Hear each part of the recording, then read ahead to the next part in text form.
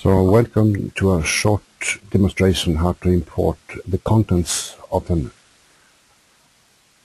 CAD drawing, in this case an ISO file, into Assert. It will be converted into two different files. One file is an SVG file, which is the image, the contents of the image, and the other file is a companion file, which tells Assert which parts are in the drawing and what positions are for each of the parts. To do this, we need to start by importing the parts, because it's only the part numbers that are present in the drawing and can be exported into companion files or into SVG files.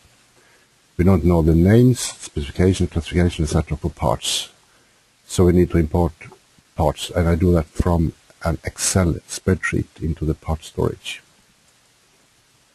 So the Assert need to be prepared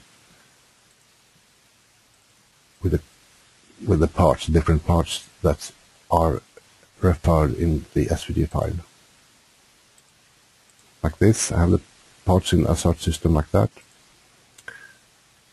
I choose to do the first export into an SVG file.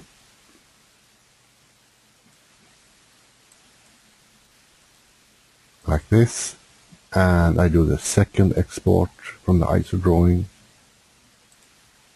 into an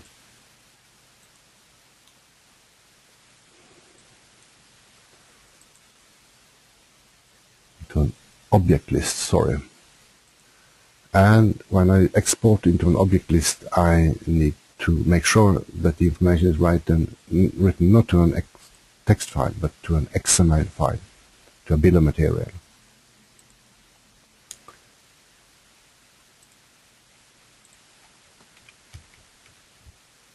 And I choose a name that's similar to the SVG file name. You have to keep them together like that.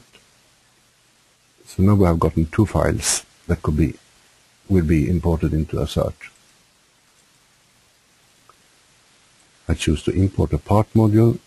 I select the illustration, and in the preview we can see that the image and the hotspots are imported, but the hotspots are not connected.